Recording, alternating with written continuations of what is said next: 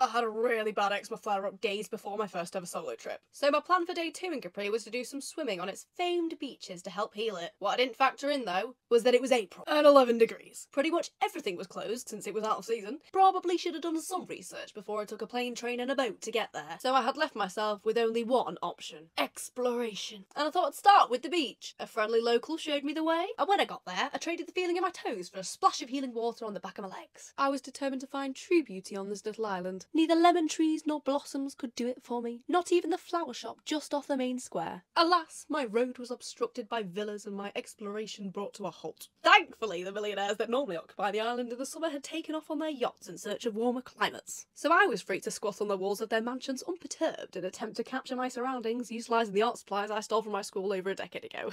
A life of crime is not new to me. As the sun set, I nearly lost hope, and then I found it. The Jewel of Capri. And it was worth every second spent.